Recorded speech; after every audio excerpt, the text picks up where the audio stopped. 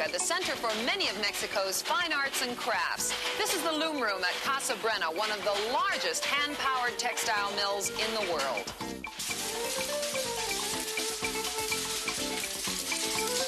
Casa Brena has been making hand-woven fabrics for half a century. Some of the fabrics are custom-made to the buyer's specifications. Some are used in everything from bedspreads to blouses, from curtains to sarapes.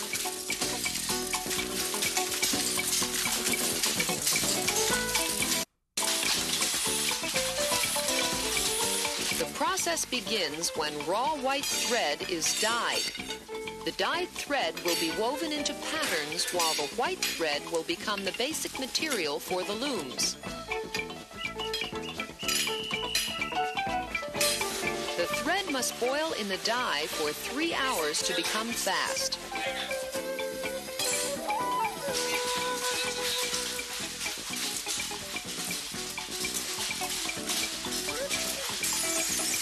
Once the colored thread is dry, it's wound onto small spools and made ready for the weavers.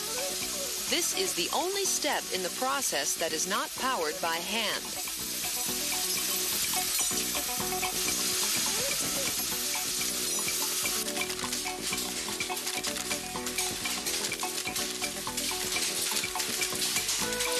There are more than 35 hand-powered looms at Casa Brena. Each weaver must weave almost 100 yards of fabric before he can change to a new pattern.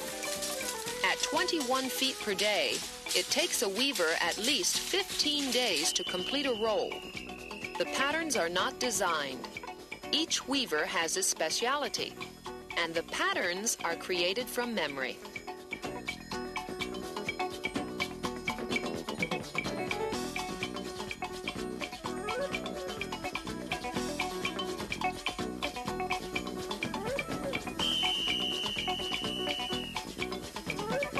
This finished fabric is the result of great care and many hours of painstaking effort. In such a fast-paced world, it's nice to know that some things are still made by hand. This is Tony Thomas at La Casa Brena in Oaxaca, Mexico, because you asked for it.